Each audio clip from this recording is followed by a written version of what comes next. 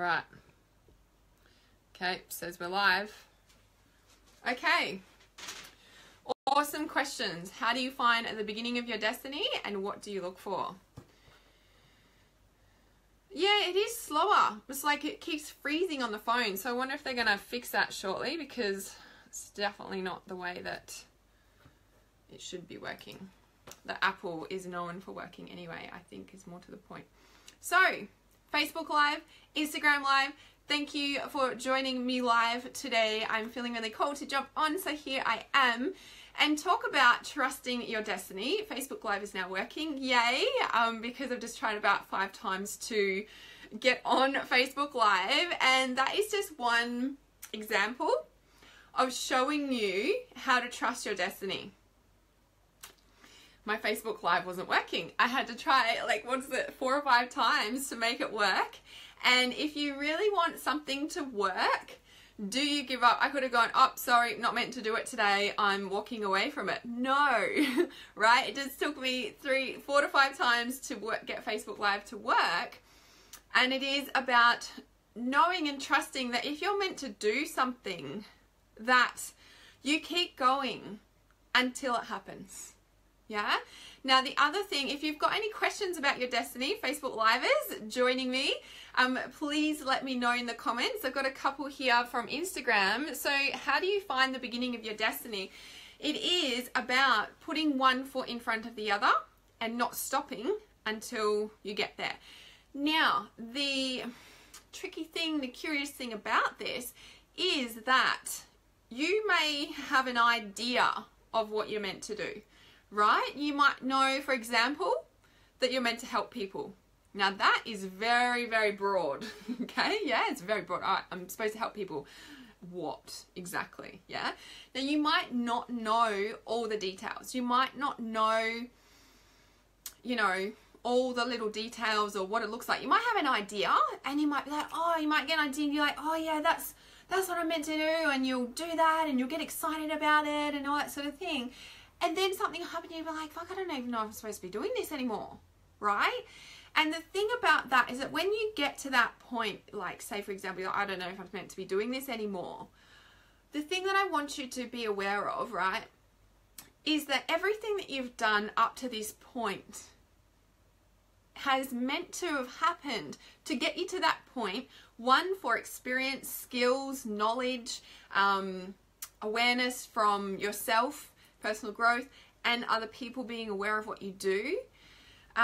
Plus the other thing of, you know, like you can, it's like everything that happened in the past and where you got to is meant to, you know, it's like, it's almost like, I'm hearing or trying to get the word in my head. It's, feeling it intuitively. What is that? It's almost like going to school. I'm hearing Lightworker University, but it's kind of not that, but it is. But it's almost like, you know, intuitive life school. I don't fucking know, right? But it's like, you know, everything that you're meant to do, and you do, you know, courses that you are drawn to learning, skills and, you know, that sort of thing. And I am talking about the healing profession right now and helping people in the healing profession, alternative healing, spiritual healing, whatever you want to call it. I am talking about that in particular because, but you can apply it to anything, because every single course that you've ever taken has led you to this moment right now to get you to that point and that skill level so that you can move on to the next bit, right?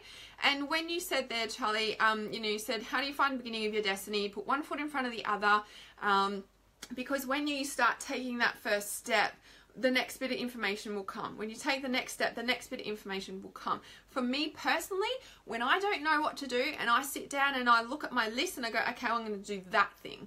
So I sit down and I do that thing. Now, people talk about not having lists and blah, blah, blah. Anyway, I'm giving you an example if you're so stuck about what to do.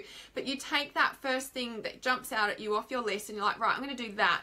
And you start doing that. And what happens for me personally is that I'll start doing that and then I'll get ideas. I'll be like, oh, I need to do that. And I'll jump on and I'll have about 20 to 30 tabs open across my computer. And if somebody comes in and looks at that, they'll be like, what the fuck are you doing? And it's like, I'll do that. And then when I start doing that, I'll get another idea and I'll be like, oh, I need to do that. So I'm doing like about 10 things at once, quite literally.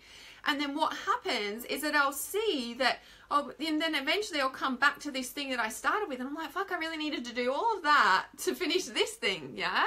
So, what do you look for in the beginning of your destiny, and how do you, what do you look for? It's like you look for the next thing. And you take that step and then you see the next thing and the next thing and the next thing. You might have heard about this, like you might have heard this over and over and over again. However, if you're listening to this is your reminder that if you're stuck or you don't know what to do, and I'm going to talk more about trusting in your destiny in a moment and how you actually know what your destiny is that when you start taking the first step, you are shown the next bit of information. Now, that little example that I gave you from taking that thing off my list and having, 50 tabs open and doing 10 things at once that lead me back to that point, you could apply that to not just one task that you do in a day, but you could apply that to your week or your life, right? And you will see that you did this one thing today or whenever it was because you felt like that was what was right for you in that moment in time. And you did that and you trusted that. And then you're like, well, that doesn't feel right anymore. So then you went over here and you did this thing in your life for several weeks or several months. And then you're like, well, that doesn't feel right anymore. So then you did that. And then you're like, oh, I see now that I had to go and do that. And I had to go and do that to get here, and without that I wouldn't be here now. So sometimes you get, and I talk about this all the time with your intuition, sometimes you get the understanding or the reason why you intuitively are called to do something, and sometimes you don't. Sometimes you get it at the end, and sometimes you don't. Most of the time you do get it at the end, but we can't count on that, yeah? And it's about trusting the next step and the next step and the next step, and trusting that you get that you will get that bit of information, especially when you feel blocked. And when I wrote about this morning, it was very much that, it's like what I was getting the image of is like the beaver for some reason. I'm going to look at that animal spirit guide in a minute. The beaver and, the dam with all the sticks, yeah? It all clicks into place. Yeah, exactly, Sandy.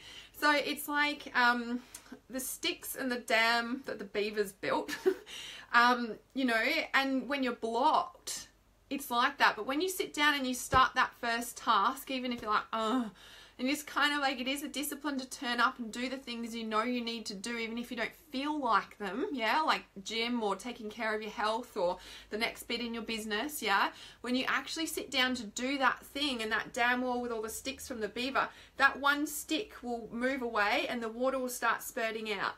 And then another stick will loosen and that will come out, and then another bit of water starts spurting out, and then all of a sudden, yeah, and that's what I'm talking about, all clicks into place like you said, Sandy, and it's like all the ideas start flowing and you're like, oh, this and this, and there's your energy flow. Yeah, so it's not about waiting for the inspiration to come through. Yeah, it's like some people are like, oh, I'm not inspired today, or it's kind of like, and I spoke about this in my private group too, like when you're working in your business, some people don't like scheduling posts, some people do, right? And it's like, well, how do you schedule posts?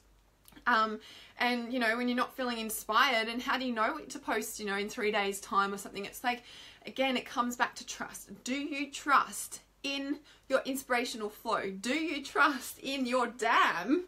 That when you sit down and do one thing, one stick will move, and then another bit will start to loosen, yeah, and then it will all start flowing through, yeah. When you sit down to turn up to do the thing that you're meant to do, which is usually the thing you have most resistance to, it starts flowing, yeah. It's this intuitive flow that flows through, yeah.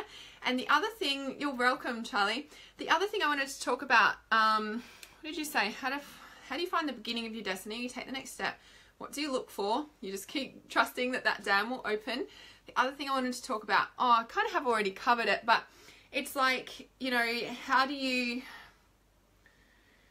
Okay, so when you don't know what you're meant to do, like how do you know, what do you look for? It's like, well, you just turn up. It's usually you've got some kind of idea that you're meant to help people, right? So I did give that example of, which is a very broad thing. Yeah, I'm meant to help people. However, you might not know the specifics of that again until you take that step. So like for my personal example, I did the Lightworker Practitioner training in 2005.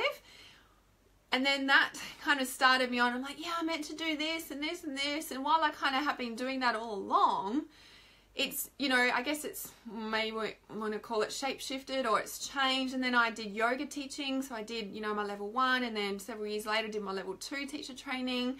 And, you know, it's kind of like, you know, yeah, I'm a yoga teacher, and yeah, I'm a Lightworker practitioner, and yeah, I'm this. And the thing is that, like I said to you, you know, when you start taking those steps, the next thing is shown, and the next thing is shown. And it might not be, and you might get to a point you're like, well, I don't know what I'm meant to be doing anymore. What, I've done all this stuff, and I still don't know what I'm meant to be doing. I don't know. But I tell you what, when you get to that point, when you've done so much stuff, it'll reach a particular point, and it's almost like coming back to the dam analogy again. It's almost like you sit down and you do the thing, and then the dam will start, the beaver's sticks will start disappearing and the flow will happen. And then you keep following that flow. And then all of a sudden you get to this next kind of dam wall almost, and you're like, well, I've done all this stuff and I still don't know. And now I'm here again. So what's going on? Do you know what happens? You start taking that step, because then the next dam wall will start, you know, that stick will start to loosen, and, you know, and those sticks of the beaver's dam wall could be representative of certain personal development stuff that you need to do. It could be mental health and guidance. It could be complete life overhaul. It could be, you know, that could look like many different things. But when you start, you know, feeling that kind of damn wall, and you're like, oh, and when you remember that if I just take the next step and just take the next step and just take the next step, you're going to get that, you know, momentum and flow happening. Yeah.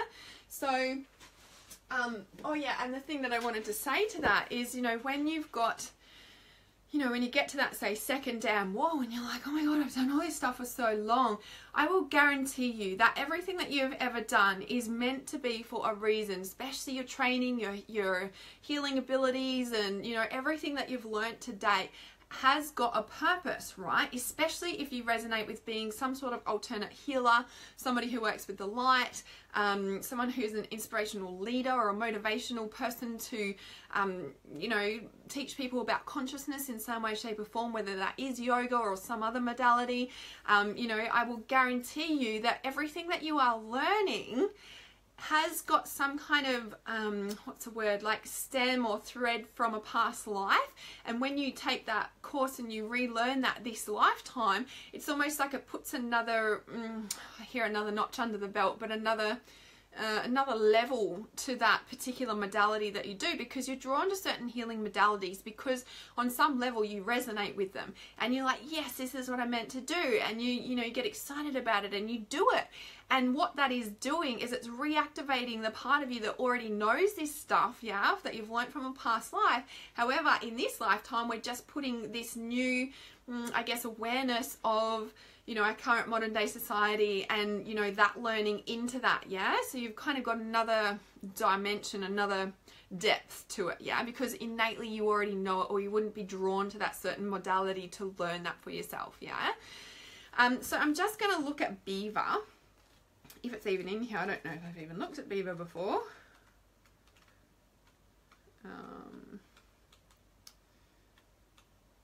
Surely beaver's in here. So this is from the Animal Spirit Guides. Sorry, it's backwards.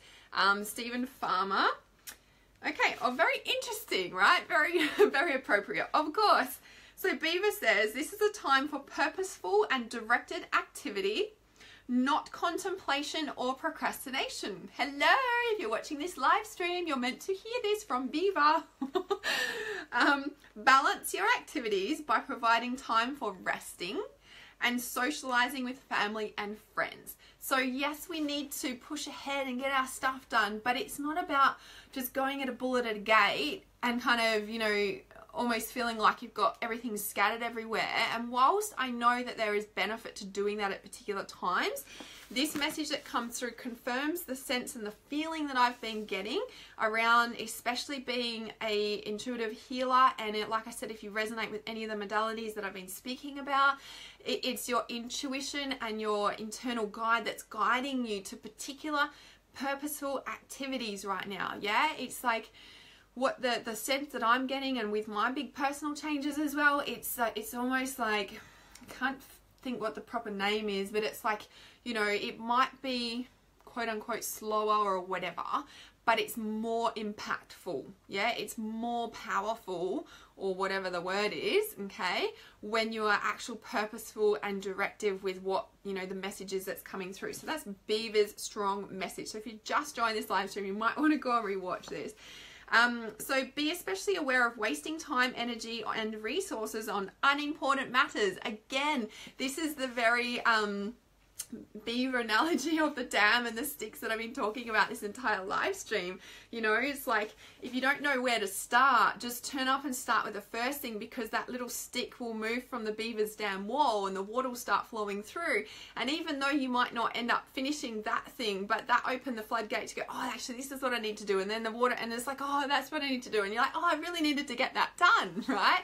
And that's where you're trusting your intuition about the next step and the next step and the next step.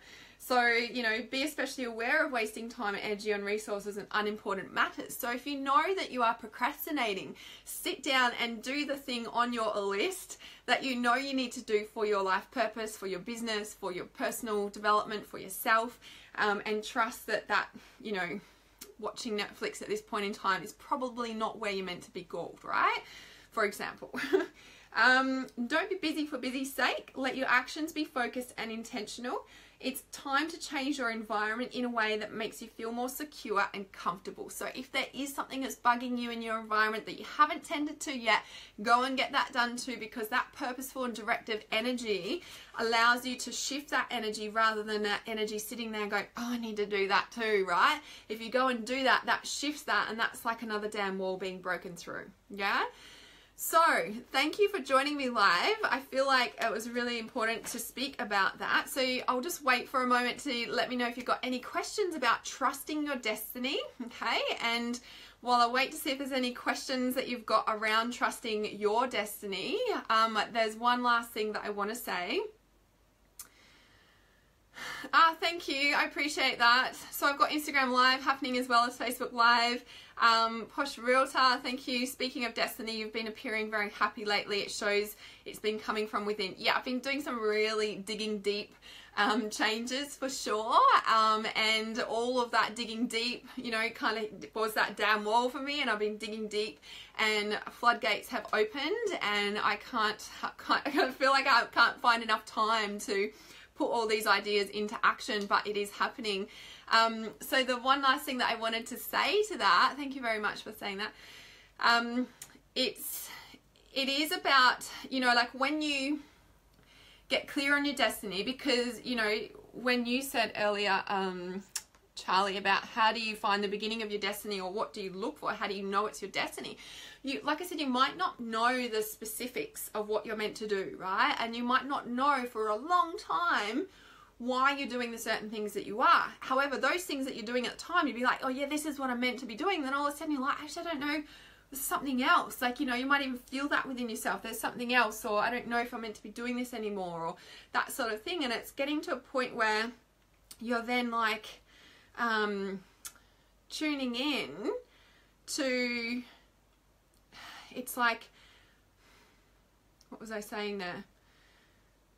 You know, you might not know, okay, and then you get to that point and then it all becomes clear. So that everything that you've ever done to that point makes complete sense. Because sometimes you do things and you're like, oh, well, that was a waste of time, or I don't know why I did that.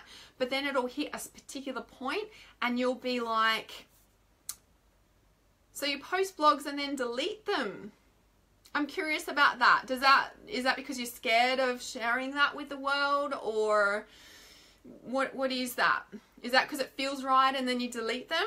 I'm wondering what you're needing there, because I've got a lot to say to that, but I'm curious, you know, is that a fear thing that comes up for you, or it doesn't feel right anymore so you don't post it anymore? And, you know, I'm curious. I'm happy to help you with that, Magenta Goddess. That's an awesome, well, it's not awesome, but it is, and I'm curious. I'd love to help you a bit more with that. Yeah, and like, that's the thing. You're like, oh, well, that was a waste of time. Yeah, ultimately, when you reach that particular point, you'll see that nothing was a waste of time. Nothing was a waste of time, yeah? You think you're scared of sharing and maybe showing people what you really think. Okay, I got goosebumps just then saying that. So it's really like, you know, with that, scared of sharing, reality is not everybody's going to like you. Everybody's got haters of some sort. And the more that you open your heart, the more especially you will, you know, and share that, I guess, the more you will, especially being an empath or sensitive being, you will feel people's judgments. But when you can really distinguish the clarity between that's their stuff and not yours, and that as a intuitive healer, as a leader, as a motivational person, your kind of job is to trigger people. And it's not that we do it on purpose. It's just that people get triggered all the time. People get triggered by the annoying shopkeeper or the person who cuts you off driving. People get triggered all the time. So when you can kind of keep that in mind when you're sharing your content, know that people are probably going to get triggered. And what's also going to happen is you're also going to find people who fucking love you for opening your heart and sharing exactly what you do. And they will be, it's almost like food for their soul, because you are stepping up and, you know, bearing all, so to speak. I'm getting goosebumps saying this. And people are, I'm getting the word, people are dying to hear what you have to say, right? Quite literally, because their soul will be craving that alignment, resonance, because you write your blogs because you're connected to some kind of source, and that's what your heart is feeling in that moment. And when you say, you know, you post blogs and then delete them, I'm getting goosebumps for you about this. It's really resonating truth. So when you post blogs and then delete them, like, because I was asking if, you know, it doesn't resonate anymore or that sort of thing. Like, when we, you know, post something in a week's time, it might not be relevant at all, right? But for somebody, it will be. And it'll be like, you know when you find a book, right? You find a book and you're like, when the fuck was this written? Like 20 years ago. And you're like, this is what I need now, but it was written 20 years ago, right?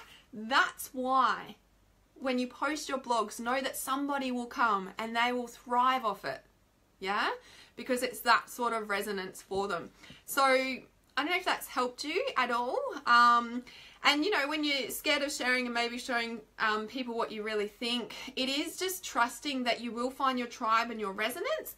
And by you kind of hiding your light or hiding who you are, you're going to keep attracting people who are hiding too, right? So they might not be living in that truthfulness or living in their authentic self and being. But when you start being more authentic, you're going to attract more authentic, yeah? Your vibration shifts, and so do the people who you attract.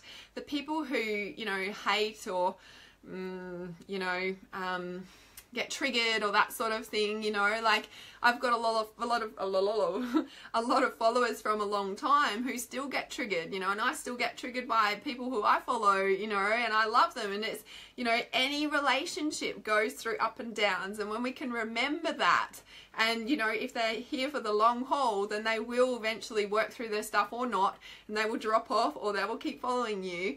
So it is about owning, you know, yourself. And when you said you think you're scared of sharing, it's almost like, you know, scared of sharing your light or scared of showing who you really are. So, you know, you could do a meditation around embracing your light, because I know a lot of us are really good at embracing our dark and doing shadow work. But we forget that we need to embrace our light side as well. Yeah.